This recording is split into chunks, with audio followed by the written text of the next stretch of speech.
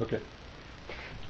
When you're making display cases or little display stands, let's say you have a regular cake plate of your own at home and you're not using it for anything, first off, I think it's better if you're going to have something like that. I made myself an artificial cake. These are just 2 rounds of styrofoam glued together, coated with white spackle that I mixed with a little bit of Elmer's glue to make sure it would stand up. You could even, if you wanted to, decorate the top of it a little bit just so it looks pretty. So you put that in there with a doily, and now you're displaying your cake plate, and it looks like you've got something there. And it also looks like you've been baking all the time, which isn't too bad. The other thing that you can do with these, which is really becoming the in thing, and you see it in a lot of magazines, is they keep putting everything under glass. Anything under glass looks like it is more important. So here I have a small branch.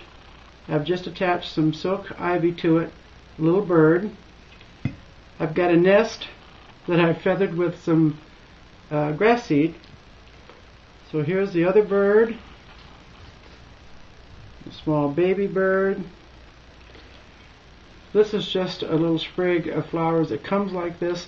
I think they use them on candles for centerpieces or whatever.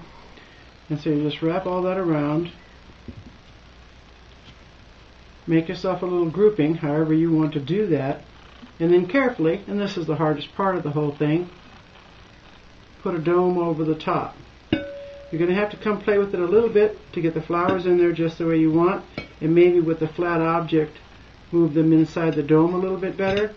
But then you come up with something that's got a little display stand. It looks really pretty sitting on a coffee table or in the kitchen, or if you've got a cottage style house, this looks really, really cute. So it works out pretty well that way. When I go to thrift stores, there are several things that I look for all the time. First off is these domes. A dome like this one happened to be a little bit bigger. I paid $2 for it at a rummage sale. I paid $1 for the cake plate at a garage sale. So for most of the interior stuff I had, but for just a few dollars, let's say $10 altogether, I've got a pretty nice looking little arrangement. If you go to the thrift shops, I hardly have ever been to a thrift shop where I couldn't get. These are the domes that go on top of the wooden cheese boards. You've seen them all over the place. It sits on top of a wooden board, and once the boards get lost or warped or broken, you don't know what to do with it.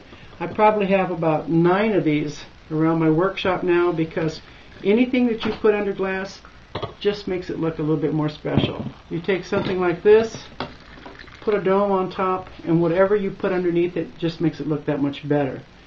Another thing that I look for when I go to thrift shops all the time are sets of candlesticks. Now, sometimes these things come in groups of 3 and they're graduated sizes. These are a little too big, I personally think, for making display things for, because if you try to put something on here, the height gets to be a little large. It comes out looking something like this. And if you try to cut something on it, you're at a funny angle. And if you just put cookies or whatever on it, it works out fine. But if I have a big cake plate or display plate, a smaller one, and then 2 of these behind it with candles, I've got a really, really nice setting for some sort of holiday or for whatever I'm displaying for a fancy dinner. So there are a couple of things that I look for when I go to thrift shops, a couple of things I always try to pick up. Normally you can get these sometimes for $1 or $2 a set. They're almost always, you can always find matches for them, even if you're concerned about them matching. But 99 cents, sometimes you can find the plates for 65 cents or $1. None of those should be too elaborate unless you want to get carried away and you find something you really, really love. So those are some of the things that you can do with these. And blah, blah, blah, blah, blah.